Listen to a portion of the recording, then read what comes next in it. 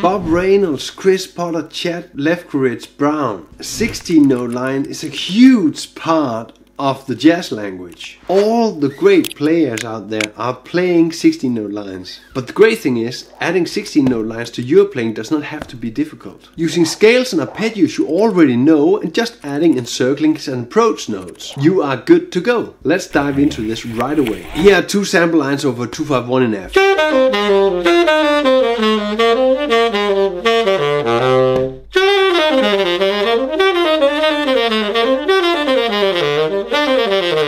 If you look closely, you'll see that the 16-note lines is basically just an expansion of the 8-note lines. I use the same patterns. This is exactly what I'm going to go into right now. To clearly see what's going on and find out how we can add this to our playing, I'll analyze both lines and find the differences. This means we can get your 8-note line transformed into 16-note line. A short analysis of the 8th-note line look like this. I start by going down the G minor 9 arpeggio, jumping up an octave, playing two approach notes towards the E, the third of the C7. On the C7 I'm going down the C7 scale. It's pretty basic actually. Adding the standard bebop chromaticism on the dominant, the C, the B and the B flat. Then going up a small Coltrane pattern, 7, 1, 2, 3. Hitting that F major right on that C and going down the scale. On the F major I'm playing an A minor triad structure, repeating that C low, encircling the D. And the line ends on the 13.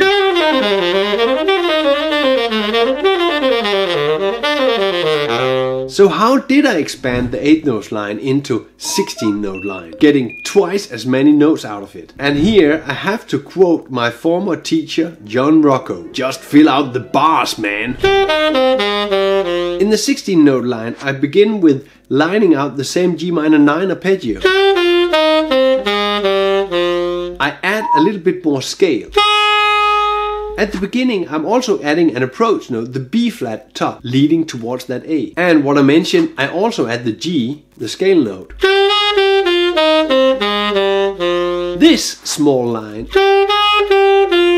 is an amazing tool and a great finger exercise to add to your playing. A small embellishment or a small approach note line which you can use all over the place to add more notes into your lines. This would be the first line I would really recommend you to get into your playing and into your fingers. And this will really help you expand from 8 notes to 16 note lines. I made a complete video on this specific exercise and I really recommend you to check this out. You'll find it at the end of the video. Remember, at the end of the lesson transcription, which you can get on Patreon, I've added many of these exercises which you can train to get these 16 note lines into your fingers. Check the lesson transcription on Patreon.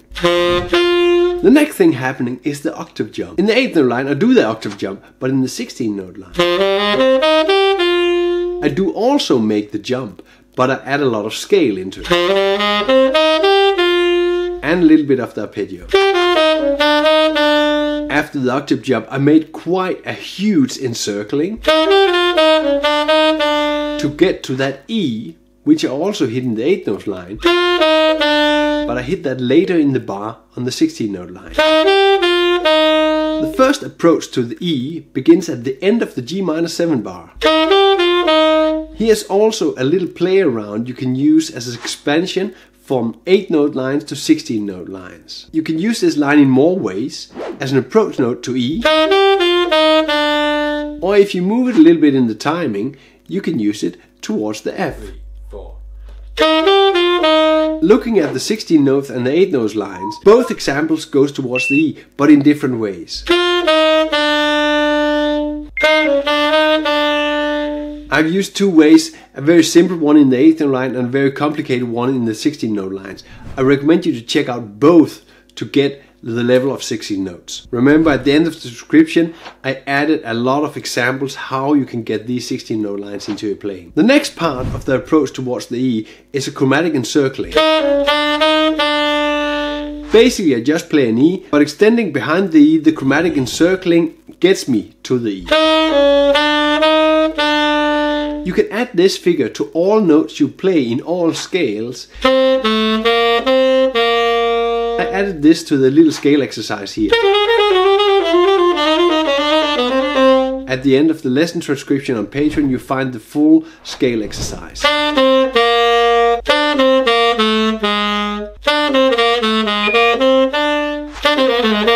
Here in this part, in the middle of the C7, I play exactly the same line on the 8th note line and on the 16th note line. The difference is, how do I get to the line? And how do I get out of it? To get out of the line, I use a Coltrane pattern, the 6-5-3-2 pattern. I'm not going to go into Coltrane's playing in this video. I did that in other videos, and I really recommend you to check these videos out. Check the links in the description, or at the end of this video you could go directly to the next video. On the F major chord, I run down the F major scale, nothing spectacular there. But on the arpeggio up, I add a chromatic approach note. The approach note is going to the root, and this is also something I really think you should go and practice when you're checking out 16 note lines. Chromatic approach notes to all chord notes. This pattern is super useful for filling out more space in your lines when you're adding 16 notes. And the pattern sounds amazing too. Adding this little pattern to the full scale, you can for example practice it like this. You see how I add the chromatic approach note to the root and to the 7th, and then moving down the same arpeggio again.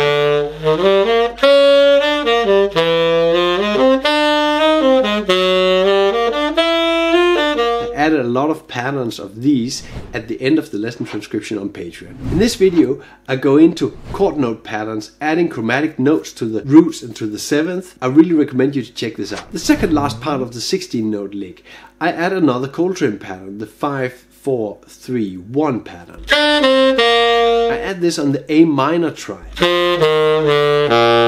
And the last 4 notes of this 16 note lick, I basically run down the scale, approach notes, and encircle that beautiful D, the 13 of the F major chord. The G, F, E leads towards the D, and the low C is encircling the D moving up. Also, this pattern can be put into an exercise and standardized and put into your playing right away.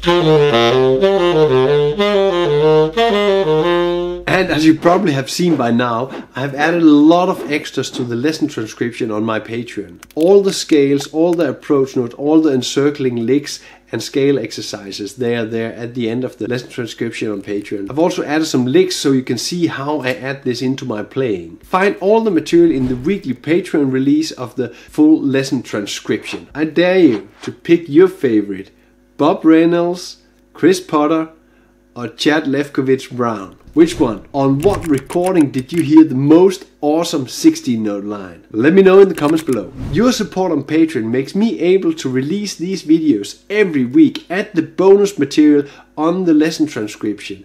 I really recommend you to check out my Patreon and support me and get the bonus material. Any question about this topic, saxophone, playing, anything, add it in the comments below. I would love to hear from you. Like, subscribe, you know where to find it. The last thing there is to say, play music and have fun.